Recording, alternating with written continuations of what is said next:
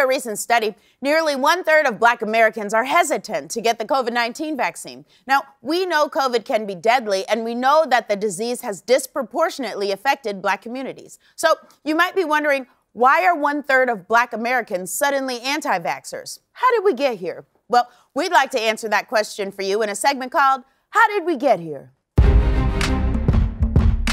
For those of you who don't know, anti-vaxxers are people who are anti-vaccine. Measles, mumps, chickenpox, you name it. If there's a disease that scientists have worked hard to eradicate over the last century, anti-vaxxers have worked to bring it back. In 2019, the World Health Organization named them one of the top 10 global health threats, right after people who cut the seatbelts out of cars. The anti-vax movement has been mostly dominated by rich white people who read a book written by an actress named Jenny McCarthy in 2007 that claimed vaccines were unsafe, which explains the list of credits on her IMDb page. Until now, being anti-vaccine has mostly been a white thing, like cargo shorts or taking a shower without a washcloth. So, why are so many Black people disinterested in taking the COVID-19 vaccine? It's because America has a big problem with medical racism. Now, I know what you're thinking. America? Racist?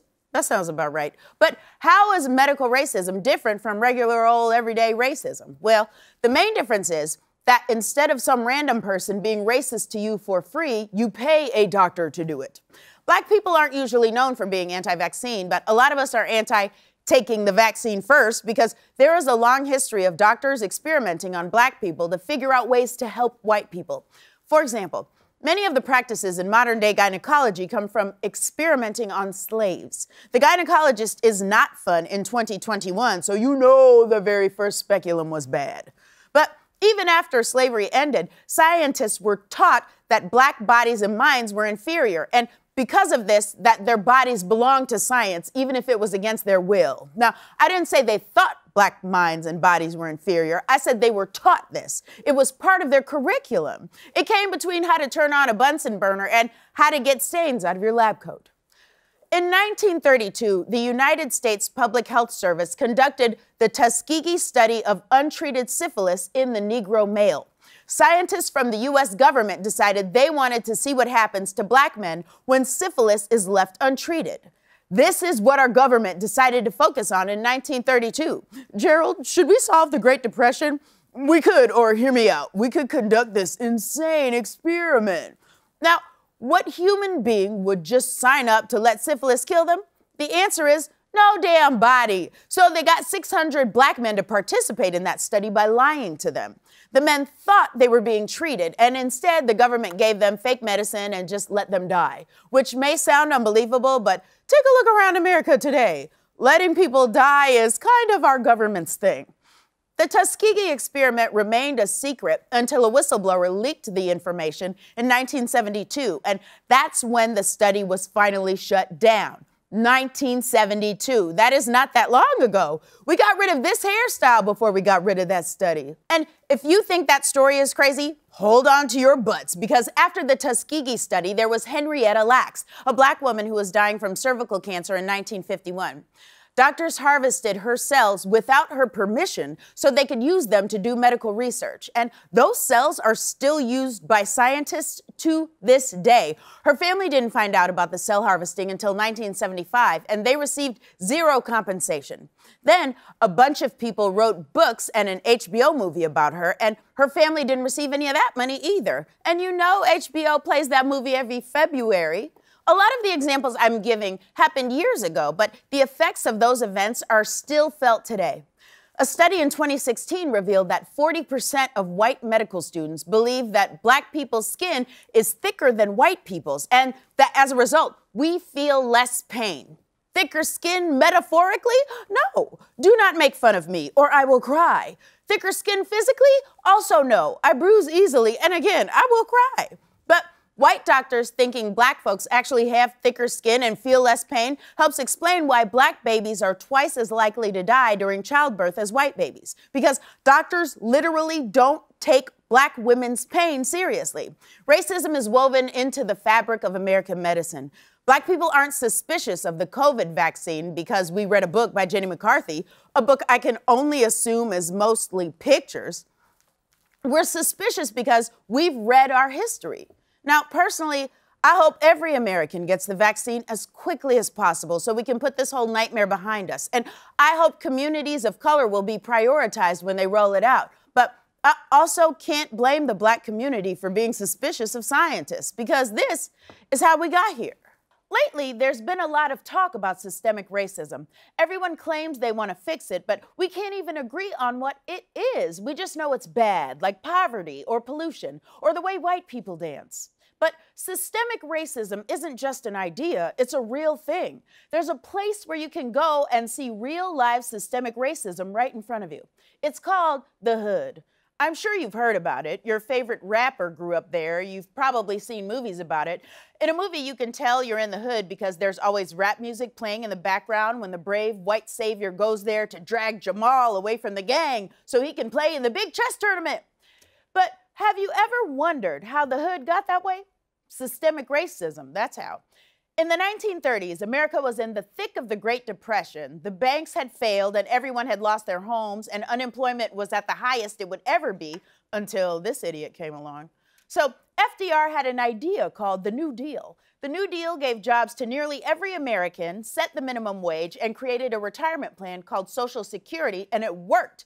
For the first time in American history, you could have a regular job and make a decent living. You wouldn't necessarily be rich, but you wouldn't be poor either. They called it the middle class. To get that kind of job security today, you would need 3 jobs and an OnlyFans account. Now, if you're wondering if this New Deal made things better for Black people, the answer is see, part of the New Deal was the Homeowners Loan Corporation. They were an organization that guaranteed home loans for everyone. But just like an episode of Friends, they didn't include Black people. How could they separate the white applicants from the Black applicants? They didn't have to. Segregation did that for them. Because of segregation laws, Black people could only live in certain areas. So the United States government drew up color-coded maps for nearly every city in America and told the banks, we'll guarantee loans for everyone who lives anywhere except in the red areas. Those just so happen to be the areas where Black people lived. Like how the only thing behind glass at Walgreens just so happens to be Miss Jessie's. They created a system based on racism to make sure Black people couldn't be a part of this middle class. They came up with a name for it too. They called it redlining. We called it the Hood. But that's way in the past, right? Like Downton Abbey phones and these pants. What does that have to do with now? Well, how many of you watching right now live in or know someone who lives in a home that their parents or grandparents owned? That's called generational wealth. And home ownership is the #1 driver of wealth in America. Number 2, of course, is how many Beanie Babies you have. You can use a home to pay for college or start a business or, not be homeless. But if you look at almost any major American city, most of the formerly redlined areas are still majority Black and low income. That's because banks didn't stop doing this until, hold on, let me look it up. Let's see, when did banks stop? They never stopped.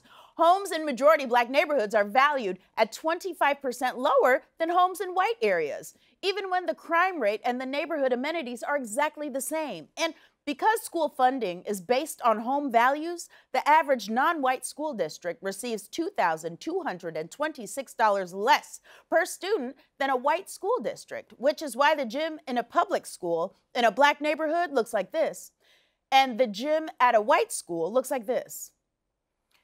There's even studies that show schools in Black neighborhoods have smaller libraries. Meanwhile, at the white school, they're checking out Encyclopedia Brown from here.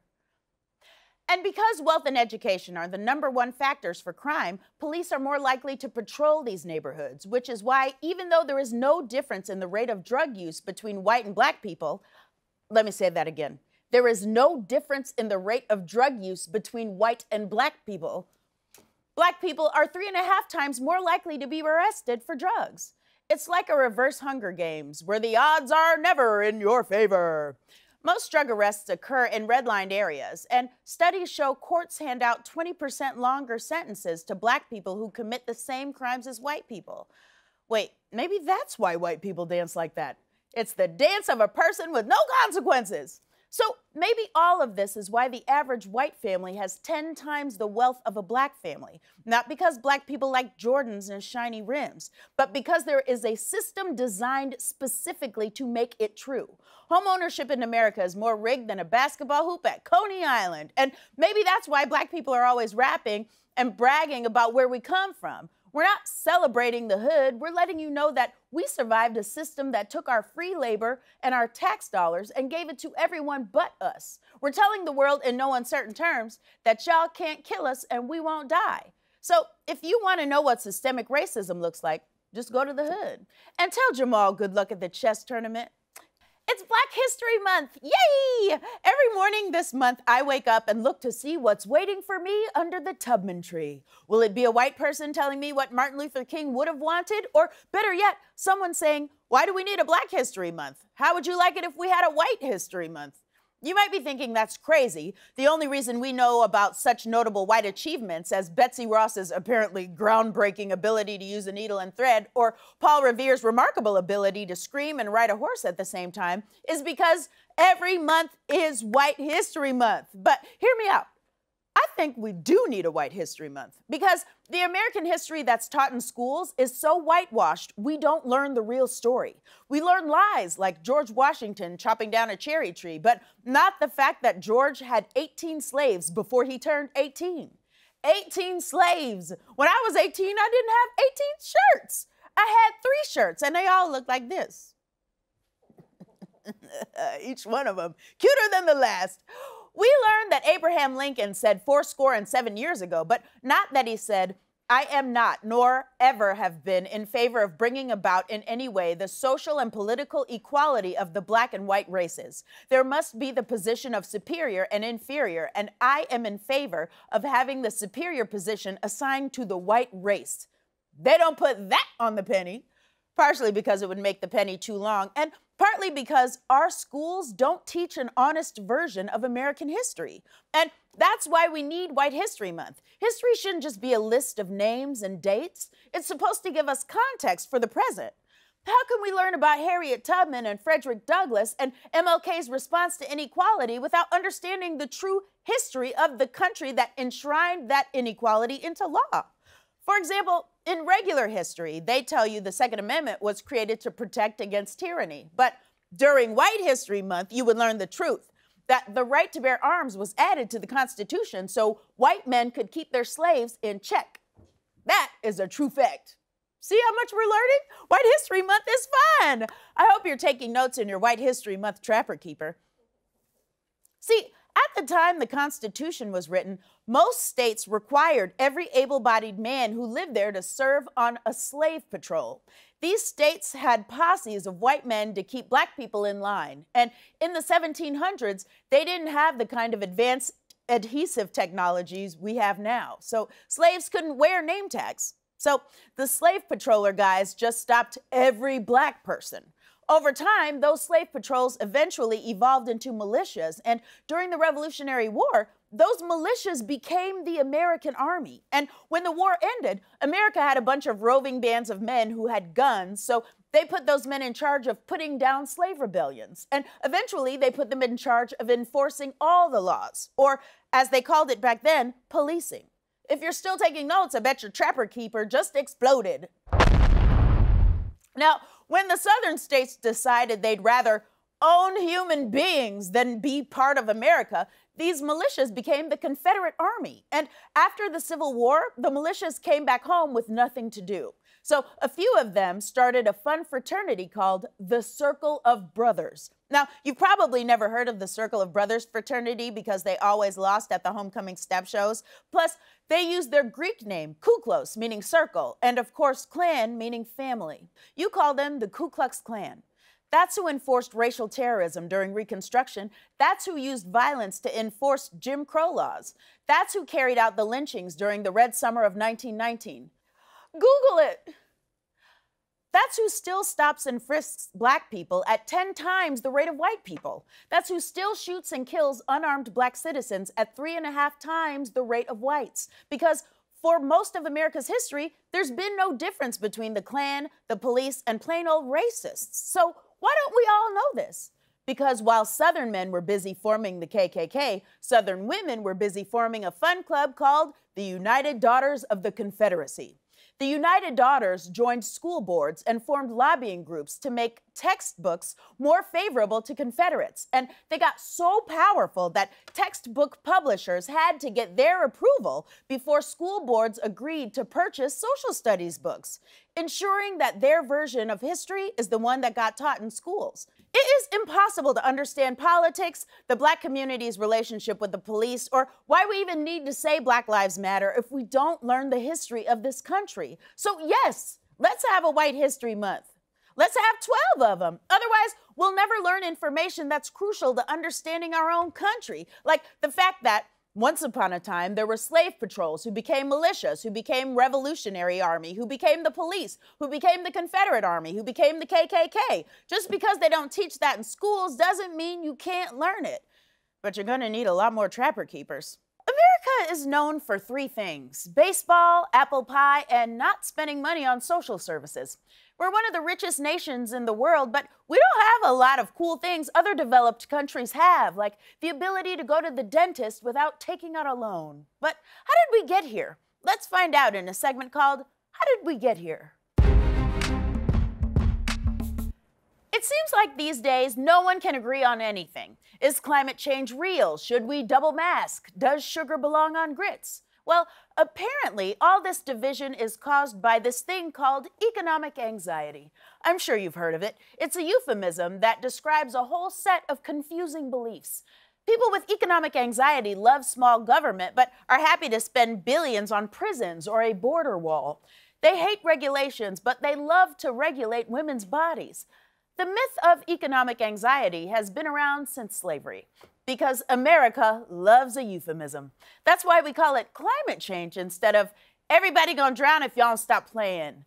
It's why we call Woody Allen a director instead of an alleged child molester who is also very ugly.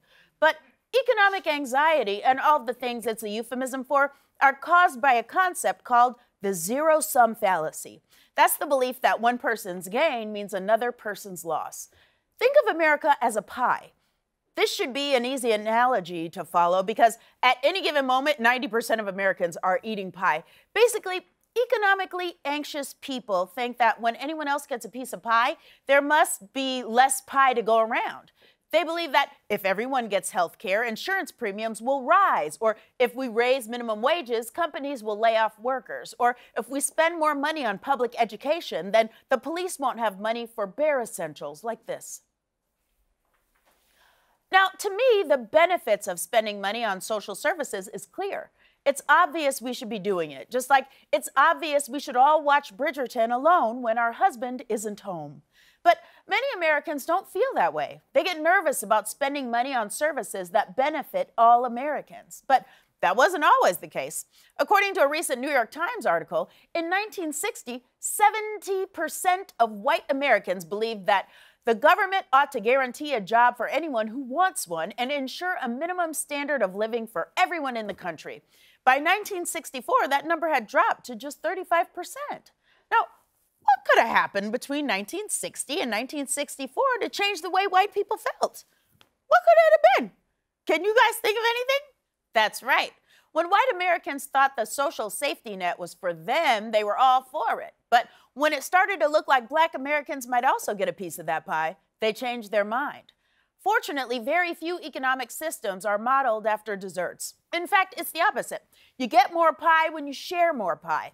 Take minimum wage, for example. Studies show that companies that pay a living wage actually make more money. And then the people making a living wage boost the economy by spending money on things like food and clothes and whatever this is.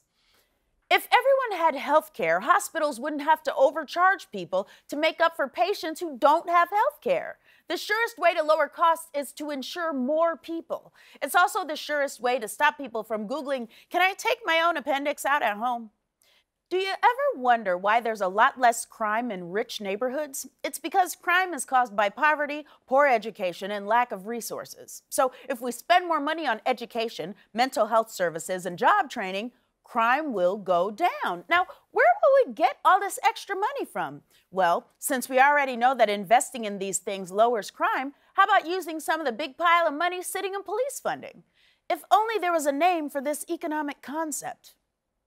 Oh well, more education and job training means more people making a living wage, which means more tax revenue, which means more pie, which is great because, as we've already established, Americans love pie. Now, people with economic anxiety will call these things government handouts, but they're not worried about the government handing money out. They're worried about who the government is handing money to. They only want it to go to certain people. Well, guess what? That's all of our money. It comes from the taxes we all pay, and we all deserve a piece of that pie, no matter your race, gender, sexuality, or creed, even if your creed is Apollo. In fact, the only way we will ever get rid of economic anxiety is if we stop hoarding so much damn pie. Unless, of course, economic anxiety was just racism all along. Last Sunday, Oprah interviewed Meghan Markle and Prince Harry about their experience stepping back from the royal family. And a lot of the interview was about the pain Meghan had suffered at the hands of the British press. They are truly evil to her. That whole country talks about Meghan like she stole their man, which I guess she did. Now, I look at Meghan Markle and I see a nice lady in well-tailored clothes, but when the press writes about that same woman, all of a sudden she's difficult, not appropriate, unsuitable as a wife, and my favorite, uppity. Uppity. I wonder why they chose that word. I think I can explain in a segment called How Did We Get Here? Listen, I'll be the first to admit that I'm not quite up on my British culture. Until recently, I thought Earl was a title bestowed on the oldest man in any auto mechanic shop. But I do know a dog whistle when I hear one. A dog whistle is coded language that's used to insult a group of people while maintaining deniability to the audience at large. Dog whistles use language that sounds normal to the majority of people, but that communicates a very specific, very message to a smaller, intended audience. For example, the dictionary definition of uppity is self-important or arrogant, but that word is exclusively used to describe Black people who supposedly don't know their place. I've never heard a white person be called uppity in my entire life. But then again, I work in television, so maybe I just don't know any self-important white people. So when you say uppity, you can pretend you're just calling someone self-important in a race-neutral way, but we all know what you're really saying is that they think of themselves too highly for a Black person. It especially gets used to describe Black people who ask to be treated the same as white people, which isn't a lot to ask, especially when you're a literal freaking princess. Isn't finding yourself important exactly what being royal is? Oh, so only white princesses get to order birds to brush their hair? Let Meghan have her birds. There are a million dog whistles like this, and they all essentially mean a different version of the same thing. So when tabloids call Meghan Markle uppity or exotic or Duchess difficult, what they're really saying is she's Black and we don't like that. And it makes us crazy when you're Black and fancy because fancy is supposed to be our thing. But dog whistles aren't just a British thing. Americans might not be great at men's fashion or men's soccer, but we are amazing at dog whistles. Like when Trump told voters that low-income housing was going to destroy the suburbs. He was saying, Black people are going to move into your white neighborhoods and you should be scared. They could season your food or teach your women to dance. Or when Trump planned a rally in Tulsa on Juneteenth. People who didn't know the significance of Tulsa were like, okay. But racists heard that dog whistle and were like, roar. As far as ways to be racist go, dog whistles are a great strategy for politicians because you get to be racist and pretend you're not. And when Black people get mad about the obvious racism, you get to call them politically correct for canceling you over something you definitely, wink, wink, weren't doing. You get to have your racist cake and eat it too. And you know that cake is dry as hell and the kitchen was not clean when they made it. And if you're wondering if there are dog whistles that exclusively apply to white people, well, there are, and they're my favorite kind. If you hear anyone say patriots, they're talking about white people, or the New England football team, in which case they're still talking about white people. When politicians say working class, they mean working class white people, also known as blue collar people, diner patrons, or Bruce Springsteen fans. Black voters are black voters, but white voters are soccer moms or NASCAR dads or evangelicals or value voters. Apparently, only white people play soccer or have values. Just don't say white people. They hate that. Because white people are people. They get to have individuality and complex backstories that you have to empathize with in order to understand their choices. And when black people ask to be treated that way, we're uppity. There are too many of these terms for me to cover. If you want to learn them all, you'll have to download Duolingo. Or you could just read one single article about Meghan Markle, because they're all in there. And while we're back on the subject, I'd like to take a second to talk about Meghan and Harry using absolutely no dog whistles.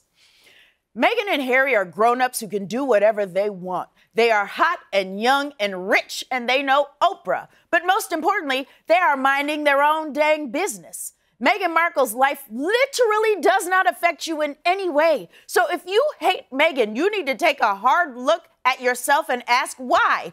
Is it because she ruined your high school fantasy of marrying a prince who never knew you existed? Or is it that the world has taught you that black girls are worthless and seeing Meghan being loved so fiercely makes you angry? Harry would rather be her husband than your prince, and it makes you sick. Meghan Markle is smart and classy and brave, and she's a better princess than we deserve. And if you're mad at her, if you think you deserve a better princess than her, that's the definition of uppity. Earlier this week, a gunman murdered 8 people, including 6 Asian women, in a hate crime in Atlanta. Our hearts go out to the families and communities affected by this violence. No one should have to experience the pain they are going through. And this event didn't come out of nowhere. How did we get here? Let's find out in a segment called How Did We Get Here? America has a long and well-documented history of anti-Asian racism, but during the coronavirus pandemic, violent attacks against Asian Americans have increased by 150%. Asian Americans have reported street harassment, attacks on their elders, and vandalism of their businesses. One asshole in Texas graffitied a ramen shop. Do you know how stupid and racist you have to be to get mad at soup? Especially when that soup is delicious? Get a grip, racists. Now, it's really impossible, Trump, to say, Trump, why something like that, Trump, would happen. But I do know that anti-Asian violence spiked after Trump and other Republicans started referring to the coronavirus as the China virus and other racist terms. And it doesn't surprise me that this kind of rhetoric would lead to an increase in violence, partly because I have the common sense God gave a housefly, and partly because America has a long, violent history of scapegoating Asian people, which I, a comedian, will now try to tell you about in the 5 minutes I have between commercials, because the American school system has failed us all. Anti-Asian racism in the U.S. falls into a weird duality. On one hand, there's the model minority myth. Well-off and middle-class Asians are seen as the good, successful minorities. Their success is so-called proof that racism doesn't exist and that other minorities just aren't working as hard. But also, their success is not fair because they're keeping good white kids with a B- average out of Harvard by using the totally dishonest trick of having better grades. Now, it's the dumbest, whitest thing to have a theory that proves your country isn't racist, that is actually a hierarchy of races. Obviously, not all Asian Americans are well-off Harvard students, and that's where the double-sided trap of anti-Asian racism comes in. On the one hand, you've got the model minority myth, and on the other, the yellow peril myth, the myth that Asian people are somehow a threat to the Western world. Since the first working-class Asian immigrants arrived in the U.S., they've been seen as disposable labor. In the 1860s, Chinese immigrants arrived to build the Transcontinental Railroad for 1/3 of the pay of white workers. Well, Chinese men did. Chinese women weren't allowed to immigrate because, and I wish I was making this up, they didn't want Chinese people to fall in love here, get married, and stay. What kind of evil empire tries to outlaw love? That is some Darth Vader Death Star shit. Asian workers have been the targets of violence and lynchings throughout history. In 1871, during the Chinese massacre, 10% of LA's Chinese residents were killed. In 1885 in Rock Springs, Wyoming, 28 Chinese coal miners were murdered, and the city's Chinatown was burned down. Oh, and fun fact, at the time it was illegal for an Asian person to testify in court against a white person. I know that wasn't an actual fun fact, but it's the closest we're gonna get in this segment.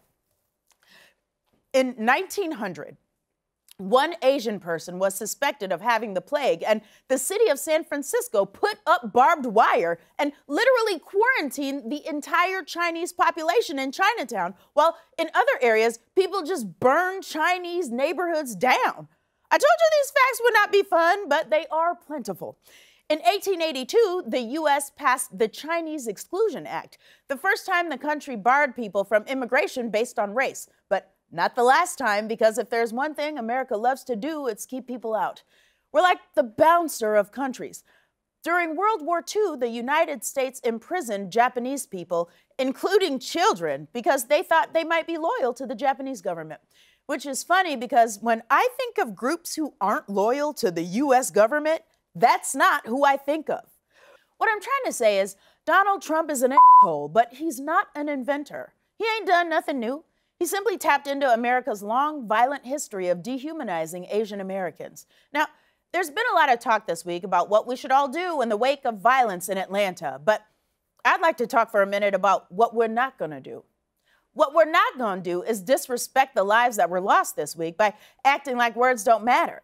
What we're not gonna do is act like Asian hate doesn't run deep in this country. America does not get to hide from its racist past or present. And what we're not going to do is act like white supremacy isn't at the root of all this.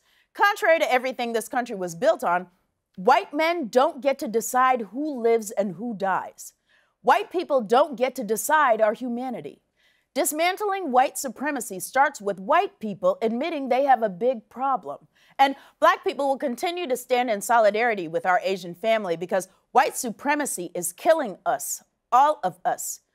I remember last summer when people from all over were protesting and saying, protect black women, Black Lives Matter. Seeing that felt really great.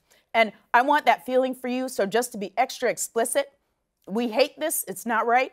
Your feelings are valid, you deserve to feel safe, you deserve to be safe, we love you. This has been How Did We Get Here? We are so saddened by the tragic events in Boulder this week, and we're also frustrated because the majority of Americans are in favor of stricter gun laws, but stricter gun laws will never pass because of a thing called the filibuster. And that's not the only damage the filibuster has caused. Let's find out why else it's bad in a segment called How Did We Get Here? A filibuster is an action that a senator can take to keep the Senate from voting on a bill. There are 100 senators, so if any one of them introduces a bill, any of the other 99 can stop it from getting voted on. It's basically legislative blocking. I'm sorry, is that sexist? Blocking? Can we say blocking on TV? We just did. So senators stop bills from getting voted on a lot, which is crazy because voting is their job. It would be like if at any point in the day, one of your coworkers could stand up on his desk and say, I don't think we should ship office supplies to the Southwest region today. And then you all had to stop working and watch him give a speech about it. Meanwhile, I'm at home refreshing my tracking information like, where's my damn stapler? I have papers to connect. The filibuster is just a long-winded way to keep things from getting done, and it isn't even in the Constitution. It was created in 1806 by Aaron Burr, the bad guy from Hamilton.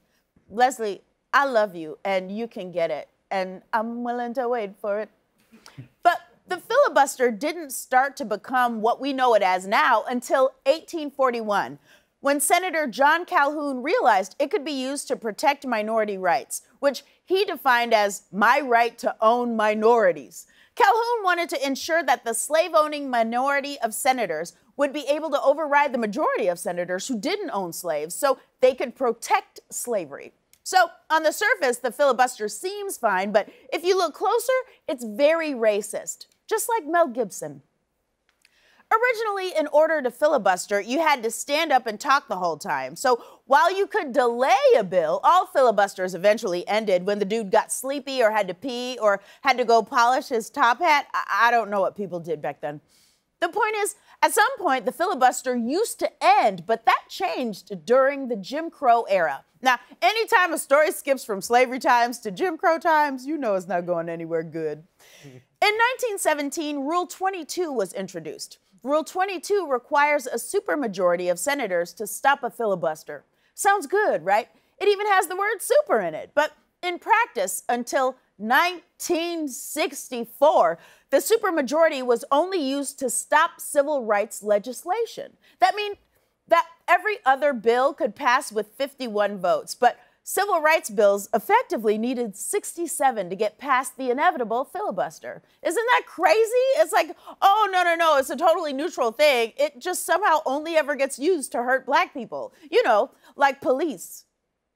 The record for the longest one-man filibuster is held by Strom Thurmond, who also holds the record for most racist-sounding name. They may as well have named him Segregation Oh Confederate. In 1957, Thurmond filibustered the Civil Rights Act for 24 hours. Do you know how much you have to hate someone to stand on your feet and talk for a whole day? I have several terrible ex-boyfriends, and the longest I can go on any one of them is 15 minutes. After that, I'm too tired to keep caring. Even civil rights bills that should pass easily get caught up by filibusters. There are 200 anti-lynching bills that haven't been passed by the Senate. 200! We can get millions of Americans to make their own sourdough bread, but we can't get 60 to vote against lynching. Ugh, even crazier, these days, senators don't even have to show up to work to filibuster. Any senator can send an email, and if 60 other senators don't feel like challenging it, that's enough to filibuster a bill. And the senator doesn't even have to tell the American people why. And I think they should. If you're getting paid by my tax dollars to not make lynching illegal, I want you to have to stand up there and say why. And I want you to be wearing really pointy, uncomfortable shoes when you do it. Also, I'm sure every speech would start out with some pretty language about states' rights or something, but there is no way a racist can talk that long without saying something racist, and I want to see it. I think it would be funny. So now you're thinking, okay, just because the filibuster started out racist and then was only used to be racist for a long time, that doesn't mean it's racist now, right? Oh, you sweet summer child. It's true that these days the filibuster is used for a wider variety of issues, but any guesses on when Republicans set the record for doing the most filibusters? Can you guess who was in office? I'll give you one more guess. That's right. So the filibuster is like when you see a white person buying brown makeup on Halloween, technically they could be using it for anything, but they're probably gonna do a racism. So that's how we got to where we are now.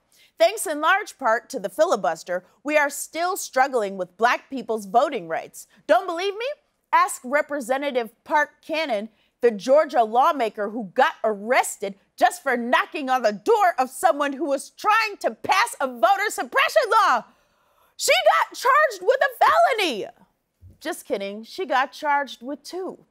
Can you imagine telling someone marching in the 60s that we still wouldn't have this stuff figured out by 2021? They'd be so disappointed. Then they'd be like, but you guys have flying cars, right? And you'd have to be like, oh, no, but we have automatic sinks, but they don't recognize black people. Sorry, the future is bad. The filibuster is keeping black Americans from having full voting rights, and it's keeping all Americans from being safe from gun violence. And frankly, the word itself sounds very stupid. Democrats should get rid of it, or at least make senators see how long they can talk without letting the N-word slip out. This has been How Did We Get Here?